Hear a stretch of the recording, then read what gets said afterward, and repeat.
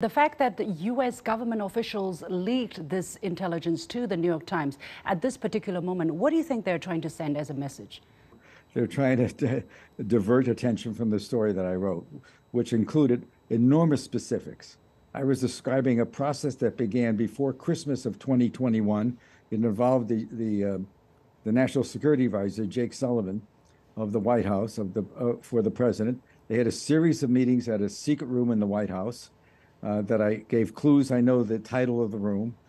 They were asked to come up with both reversible and irreversible concepts, ideas.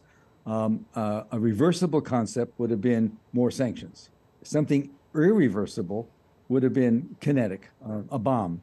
And eventually it turned out that what they really wanted was to take down the pipelines. And certainly in this government, the concern was always been that as long as Germany was getting so much gas at such a cheap price from Russia, that it would be very hard to wean them away from Russia.